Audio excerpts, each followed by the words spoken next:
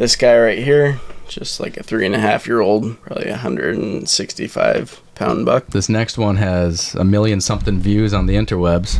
The smallest one of the season has the most views. Kind of a squiggly buck, but he's just a big 4-point.